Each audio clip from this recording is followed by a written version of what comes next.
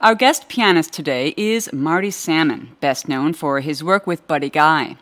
Born and raised on the south side of Chicago, Marty has been performing blues professionally since the age of 15. Beginning in the late 90s, he spent 5 years playing with Otis Rush before being wooed by another blues giant, Buddy Guy, whose band he's played in regularly now for almost a decade.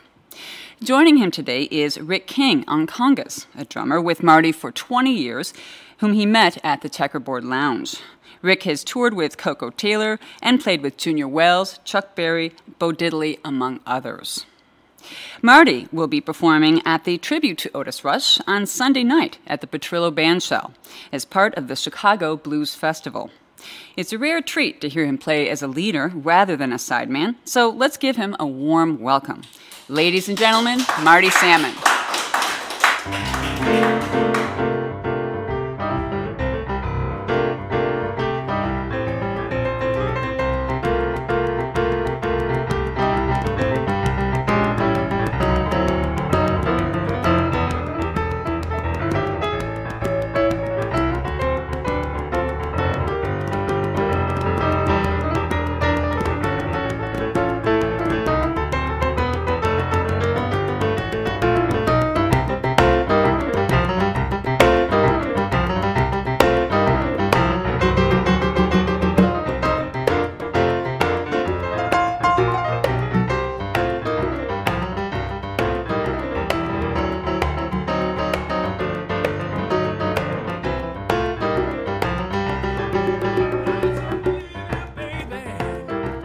I believe you've been lying to me. I don't believe you, baby. I believe you've been lying to me. You're just a two-faced cheating woman, and a blinded man could see. I don't believe you when you tell me that you spent the night all alone. No, I don't believe you when you tell me that you spent the night all alone. 'Cause when I called you up last evening, your machine said you weren't at home. I don't believe you, baby. I don't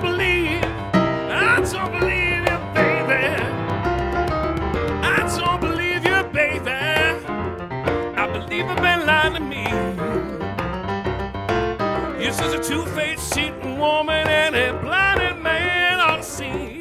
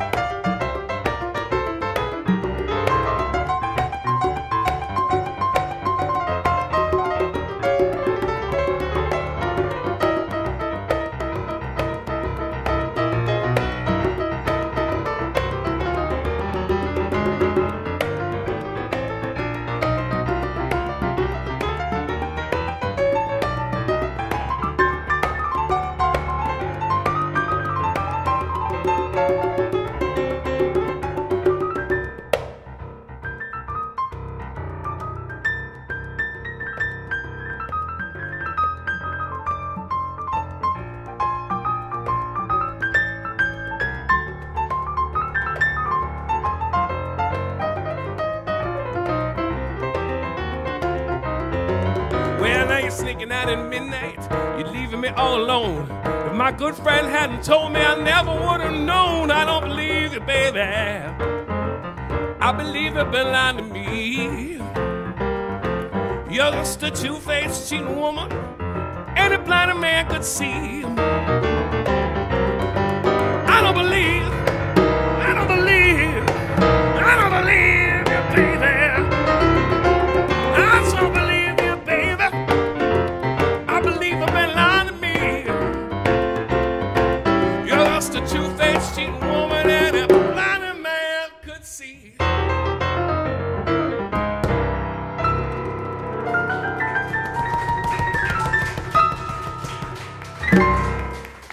Thank you so very much. Thank you.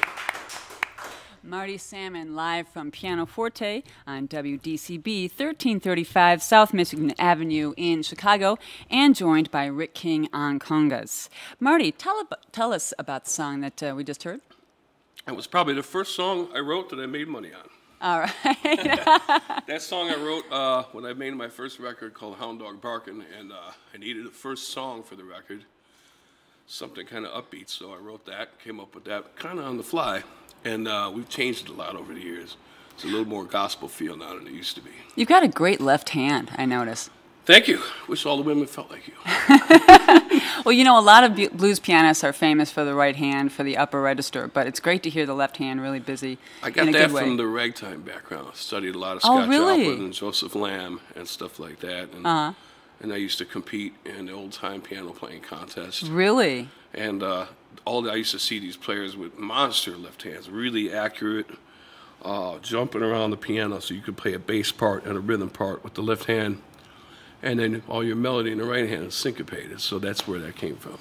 I remember a teacher telling me once that you had the best way to learn how to do that is to sit on the right hand. I did so that. The left hand has to work. I used to do that, yeah. When I was learning those Joplin pieces, because it was so difficult, because no way you could learn, well, for me, there was no way I could play both at the same time at first. So I would sit on my right hand. And my father would sit there and watch me, and if I would move my right hand away from under my legs, you know, he'd get on me about that. So. Wow. Yep. So did you grow up playing ragtime, or were you playing other types of music as well? I wanted to play classical music. I started with that, and how old were you at the time? I started taking lessons when I was 10. Mm-hmm. Before that, I think I used to listen to, grew up in a very Irish family, so I would listen to the records that my parents would play and figure out the chord changes to that. But then when I heard Beethoven, and I liked Beethoven piano a lot, and I just never got technically good enough to do that. And the piano at the house didn't sound good enough to pull that off either. So when I watched the movie The Sting, of course, everyone knows about the ragtime background on the movie The Sting, Marvin Hamlisch and all that, and that syncopated piano sound really got me. And the way that the piano attack was very beautiful to me. Where a lot of people would think of that as sloppy, I thought of that as this beautiful sound. So I got into that, and then I got, how did you say it? How did I get into blues? Seduced by the blues. Seduced. She came up with the phrase, I got seduced by the blues. How did that happen? I had this guy, his name was Carl Elton, they call him Little Daddy. And he saw me at Guitar Center when I was really young, 14, and said, I have a gig for you over at Biddy Mulligan's, which was up on the north side. It's no longer there. It was a very famous blues club with Eddie C. Campbell. And my father drove me up there, and I sat there and played blues all night. And I remember distinctly the smell of the blues club. Okay, describe that for us. Sweat.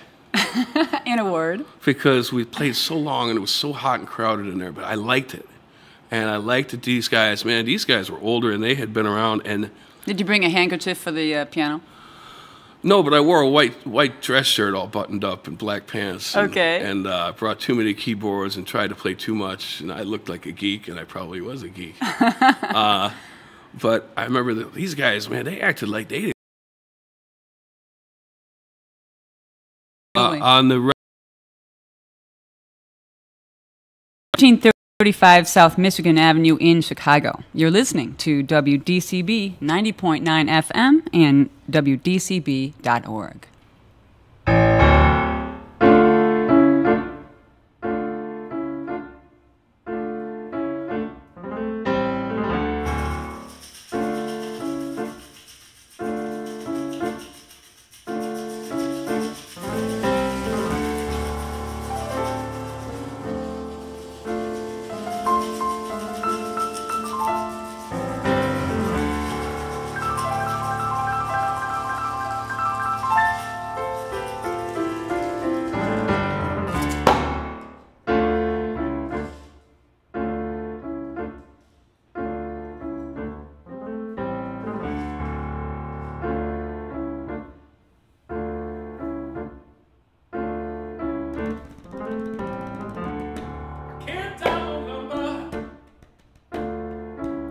Can't call no friend. My woman was crying, and it's my fault again. I've gone evil. I've gone evil, ain't that a shame?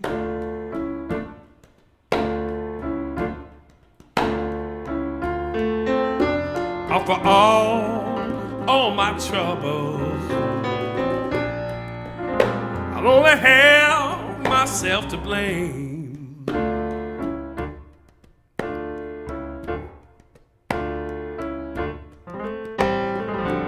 The dark side was ringing, and I answered the call. What went down I do remember, but just why I don't recall. I've gone evil. I've gone ruin my family name.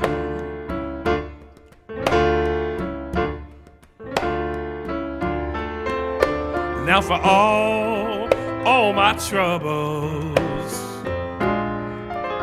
I only have myself to blame.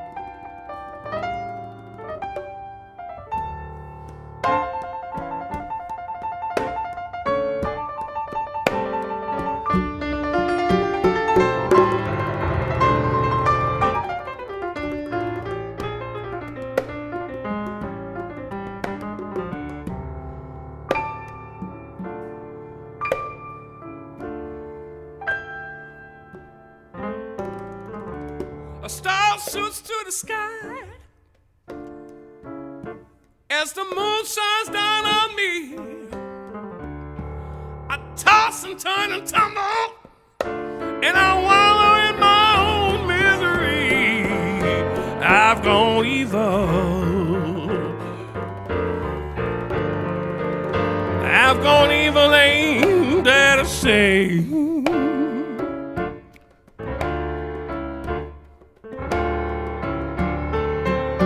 Now for all my troubles, I only have myself to blame.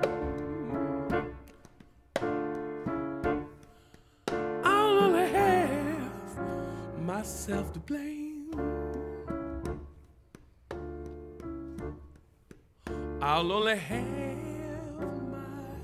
myself to blame.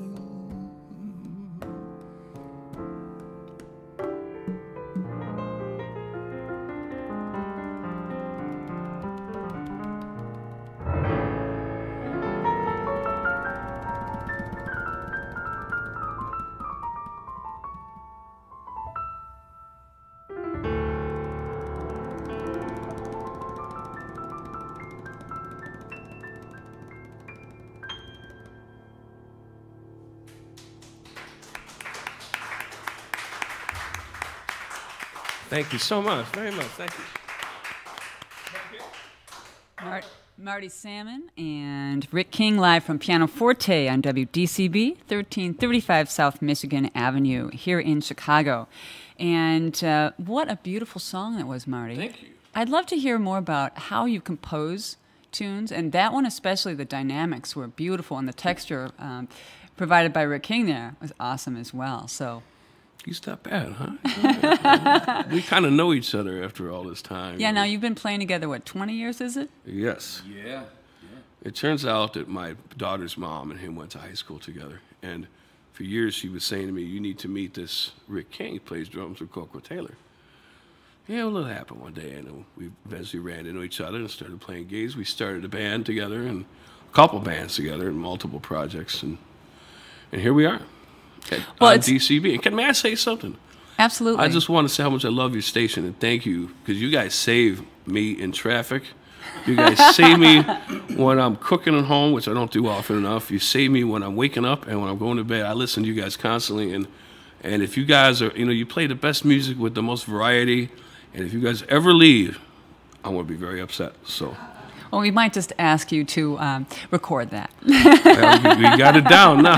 Right. Whatever I can do to help you guys, I'm all about it because you guys are really doing something great. Thank you. Appreciate that. But back to the song you just played because it fascinates me. Tell me about what the composition. How did you come to compose that song, and how do you compose generally? Is there a method you have, or does the muse smile on you one day and it happens? I actually write most of my songs on guitar. I'm a terrible guitar player. And that's why I can write them on guitar because it stops me from trying to write too much. Really? And that's sometimes I work hard on writing. I don't write a lot. I wish I did. Stevie Wonder said he writes a song every day, no matter if he likes it or not. Wow. I'm lucky if I get 2 or 3 a year. But I hope that they're okay when I do. When I do write 2 or 3 a year, I hope that they're quality. But they come differently. Most of the time, it comes very quickly. And sometimes I love. I'm not a big technology fan, but I do love the iPhone and the new phones because they have recorders on them. And when you come up with an idea, you can sit down and get it down. Sometimes I'll just play and, it comes just off the cuff, like freestyle. Just come up and make them up. I'm really good at rhyming on the fly sometimes, especially on the third set of a gig late night. I start to make up my own lyrics quite a bit. And sometimes if I get them down, then I have it. But there's no real rhyme or reason to. Sometimes I just look back and I'm like, wow, I can't believe I just came up with that. So I wish it happened all the time. Well, one other thing I wanted to make sure that we were able to talk about today is this, speaking of writing, this book that you have produced, Blues Keyboard Method. Yes. Hal Leonard Publishing did this for me, and I have to thank Bruce Iglauer of Alligator Records for suggesting me for this. But they wanted something that you could pick up as a keyboard player, preferably if you can read, because there are music notes, for lack of a better term, in there. I can't read what they are. They had somebody transcribe them for me.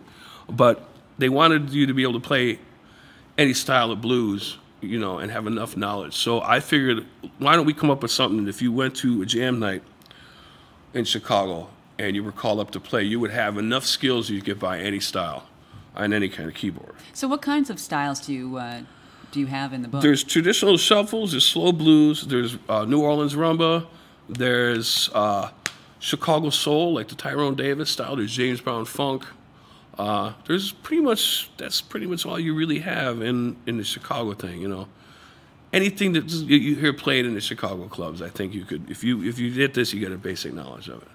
But the more important thing is to listen to music. I mean, even with this book, there's a list in there of suggested listening. Uh-huh. But when students come to me and they say, I want to play blues piano, well, what blues records do you have?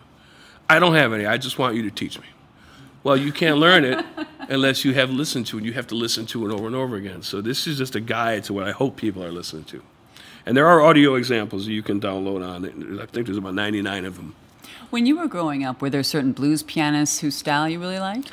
I never listened to blues piano when I was a kid. Uh-huh. When I got into playing blues, like my first blues gig, I had never heard a blues record before. Really? And I'm glad they don't have recordings of this gig. Because I would hate to hear it.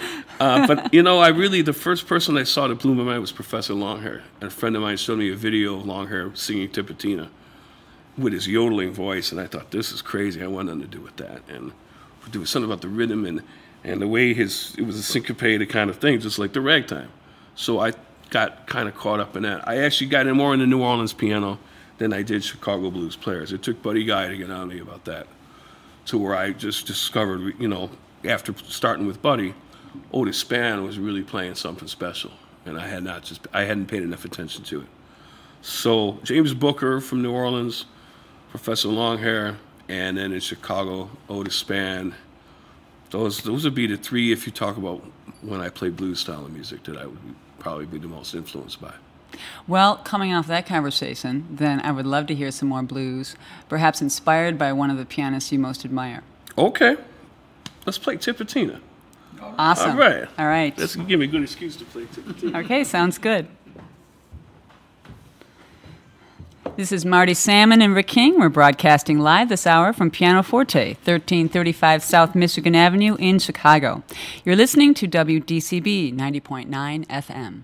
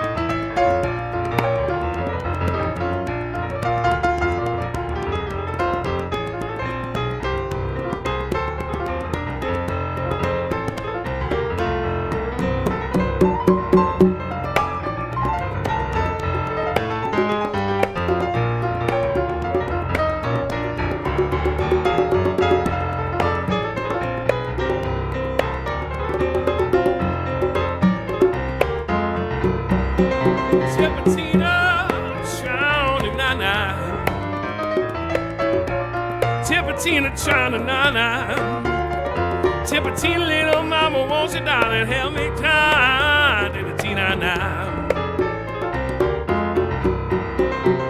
Then well up drown in the buddha. Can you hear me calling you? You are 3 times 7, baby. You don't know what you're about to get yourself into.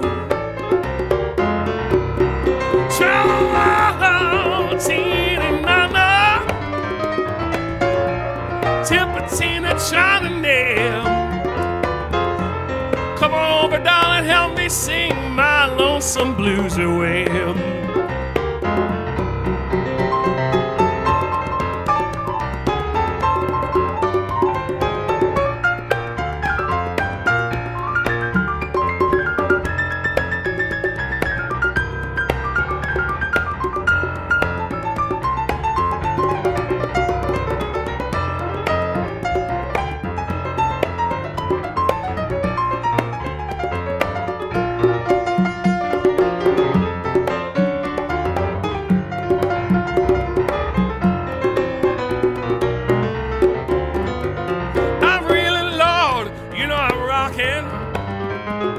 And I'm spinning round like a wheel. If you ever heard WDCB in your life, then you know exactly how I feel. 'Cause tonight we're gonna go down on the dollar, and we're sure gonna have a time. We're gonna try to move the gallon with a jug of that lonely brown wine. Come on, Rick.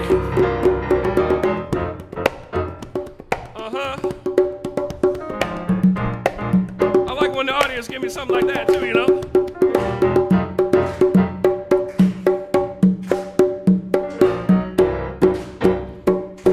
Oh yeah.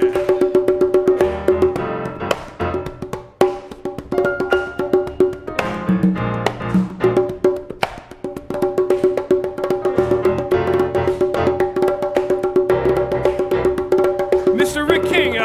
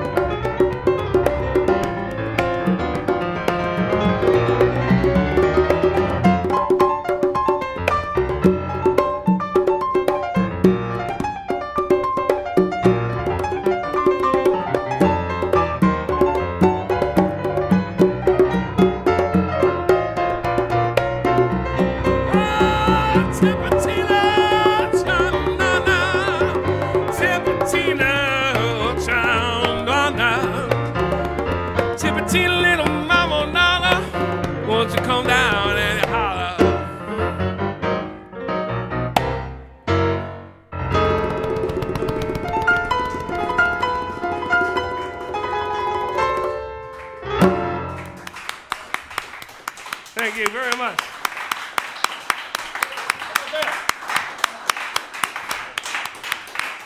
Marty Sammon and Rick King live from PianoForte on WDCB, 1335 South Michigan Avenue in Chicago. And what a great rendition, gentlemen, of Thank you. Tipatina. Well done. I'd like to hear more about how you two found each other. Want to talk about that, Rick? Really, a friend of mine, a friend of ours, Giles Corey, and myself were looking to start an original band. Giles at that time was with Billy Branch and the Sons of Blues. I was touring with Coco Taylor, and we wanted to do an original project.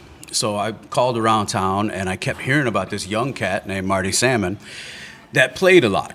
Some of the people even said overplayed. And I said, perfect, that's exactly what I'm looking for. And why was that something you were looking for? I wanted there to be a lot of energy, and I figured I would rather start with people that could play a lot, and then as we matured, we would settle into something. Okay. Rather than try and get it the other way around. Do I still overplay? I didn't say you overplayed. I'm just asking. I'm insecure about check that. the recording.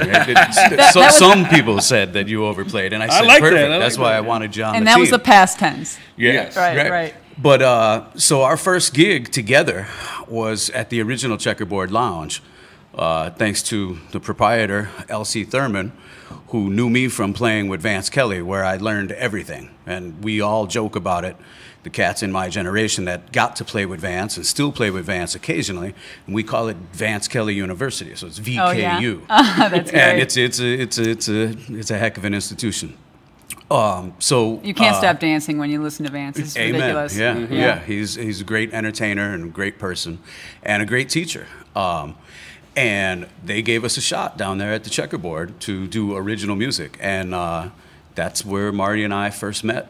And it was, I have to say, from what I remember, it was pretty magical. It was just like automatic, that we spoke the same language, and then, the more we hung out, we, had a lot of the same views and a lot of the same sense of humor that keeps things going for 20 years. Musical and otherwise. Yes. Well, you play together brilliantly, and the dynamics are wonderful, and the interplay is great, and you've played long enough together now that you can anticipate where Marty's going to some degree. Anyway. Absolutely. So, And it is still a guessing game. well, Because we never though. use a set list. We talked just before we started broadcasting that we had just done some openers for Buddy Guy out on the West Coast, up in Washington State and whatnot, and up and down the West Coast, and we never use a set list. And sometimes people are surprised by that, but I think we're coming from that school where you really got to feel what you're playing, and you really don't know. Even through a sound check, you don't know how you're going to feel 3 hours later, and you don't know what the energy of that room is going to feel like until you're actually right in front of them. And, Marty's never let us down in that regard ever. He calls tunes like Vance Kelly. Marty Sammon, you, huh? I feel like I just got a degree from VKU all over again. Yeah. Well, speaking of Buddy Guy, though, you've been playing with Buddy now, Marty, for 13 years. really? Yes, Wow. ma'am.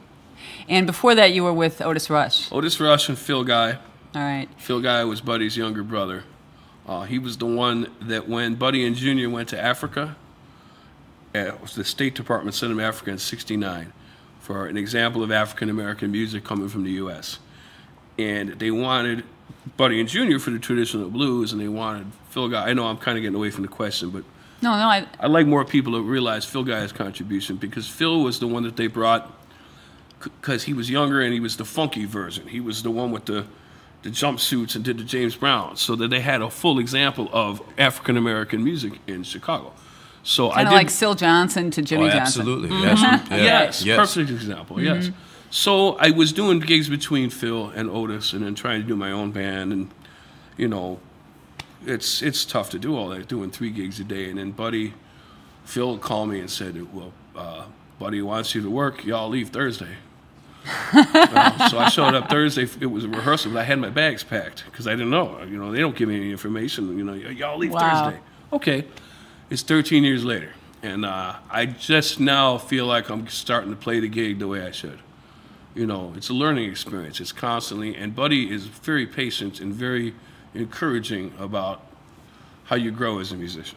And if you continue to grow, I think you keep the gig. So hence I've kept it 13 years. I think that's a long time, but longer than a lot of the people have played with him. Well, we referred before to Otis Rush, and I wanted to make sure that we talked a little bit about him as not only a person you played with, but in view of the tribute that you'll be participating in Sunday night at the Chicago Blues Festival with the cast of thousands who are honoring Otis Rush. Some of my childhood heroes are on this gig with me. Tell me about some of them. Jimmy Johnson, you could mention Jimmy Johnson, was Tom Holland gave me one time after my mother had passed away a cassette of Jimmy Johnson, Barroom Preacher. And I did not take, it was a cassette, remember those? Anybody still have any of them? I played this thing over and over again in my car forever until it worn out. And it served me right to suffer and cold feeling and all that. So he's on it, Eddie Clearwater, Ronnie Earl, and then also Bob Levis. You know, not a lot of people know him, but he was on the first record I ever bought with my own money. I bought Otis Rush live in Europe, so I got to tour with Bob Levis. Wow. And Otis, which to me, I get kind of starstruck by that when I get to travel with guys that made records 30 years ago that I bought.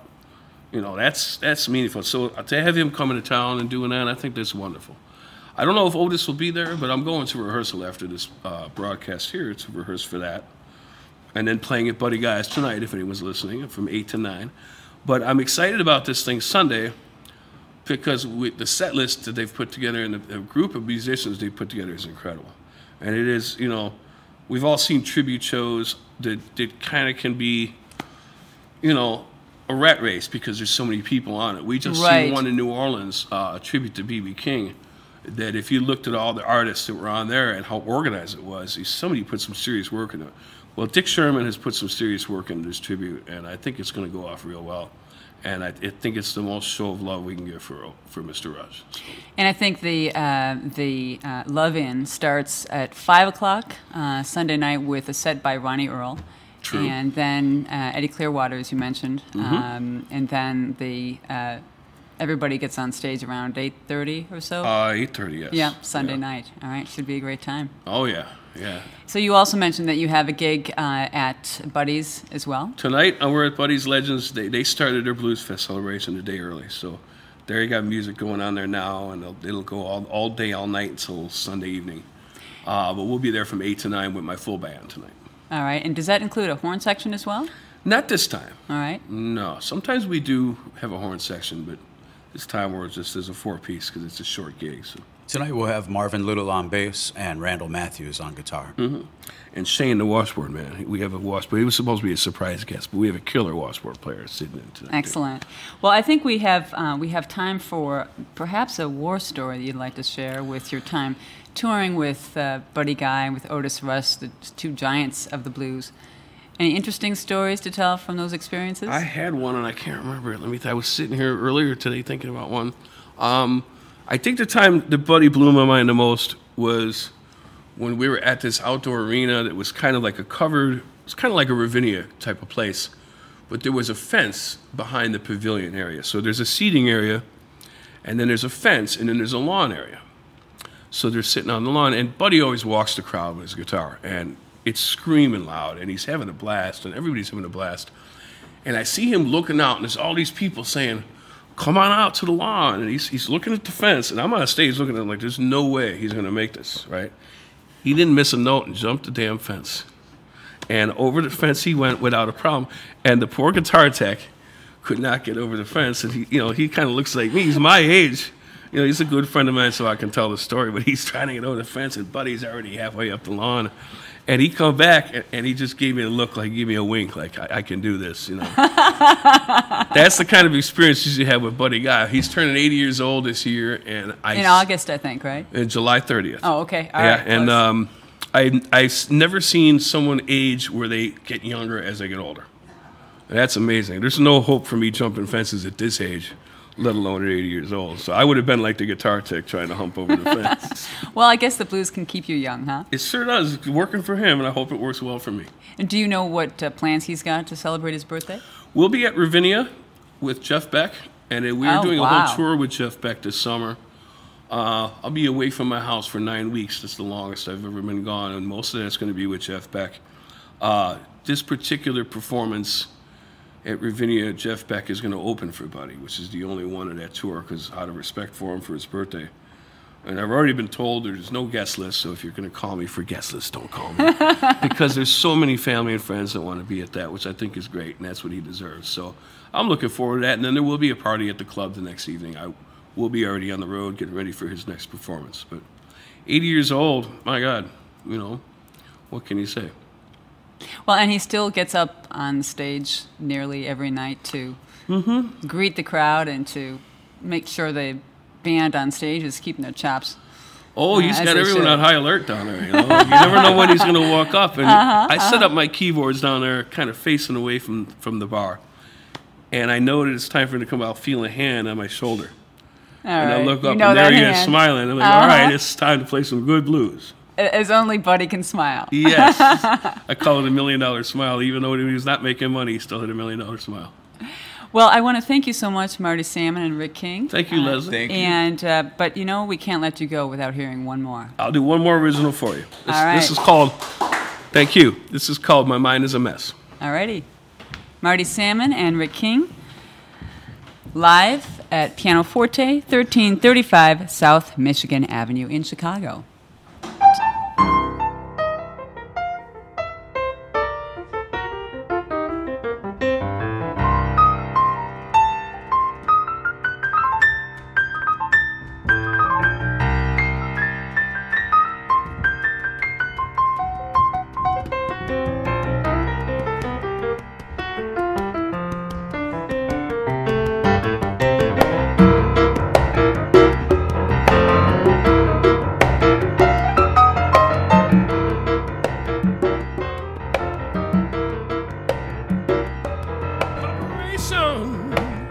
Don't tell me what to play. I got no song I can sing that relates to your rich man's day. Redemption preacher, don't tell me how to pray. I sent my prayer to the Lord. He said, try back another day. Could be better, could be worse, I guess. I got a smile on my face, but my mind is a mess. I keep a smile on my face, but my mind is a mess. Bill collector, you know my bell don't ring. You can pound if you want, but I ain't gonna give you anything. Yeah, teacher, don't teach me how to add. I can't pay my bills, I'm looking kinda ill. I sure can't pay that tab, and I'm so sad.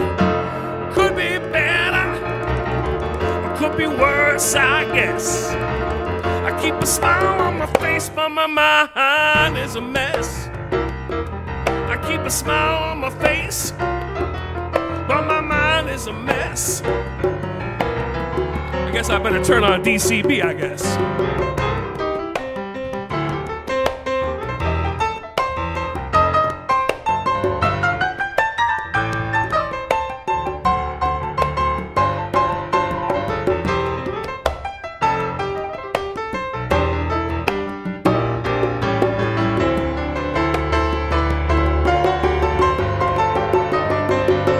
Hey, bartender, you need to ease my mind. I tried every bottle you got, and I'm still not feeling so fine. Hey, drug dealer, you got anything new? The things I've been paying you for so long, they ain't working like they used to. Could be better, could be worse, I guess. Keep a smile on my face, but my mind is a mess. I keep a smile on my face, but my mind is a mess.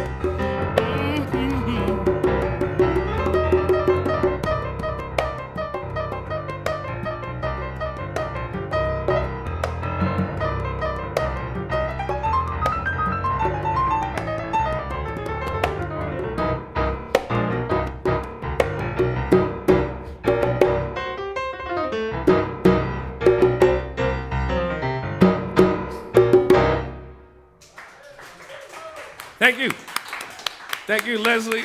I thank WDCB and PianoForte Foundation. What a great afternoon. Thank you very much, ladies and gentlemen.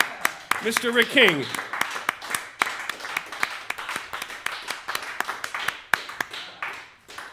You've been enjoying the music of Marty Sammon and Rick King in a live performance from PianoForte in Chicago. Marty is appearing this evening at Buddy Guy's Legends and Sunday night at the Chicago Blues Festival as part of the tribute to Otis Rush.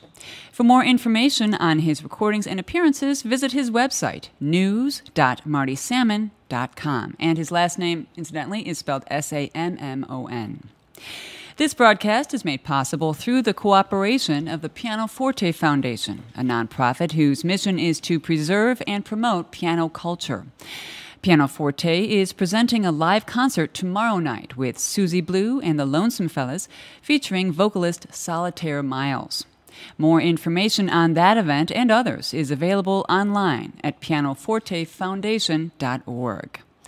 Our thanks to Thomas Zoles, Victor Lejeune, and the entire crew here at the PianoForte Studios for their help with today's broadcast. Thanks also to the folks at WDCB for their production help, including Dan Bindert, Clarice Kavouris, Bill Tennant, and Barry Winograd. And thanks again also to Marty Sammon and to Rick King for sharing their music with us today. I'm Leslie Karras. Thanks for listening, and let's send it back to the studio now to Barry Winograd for more DCB Jazz.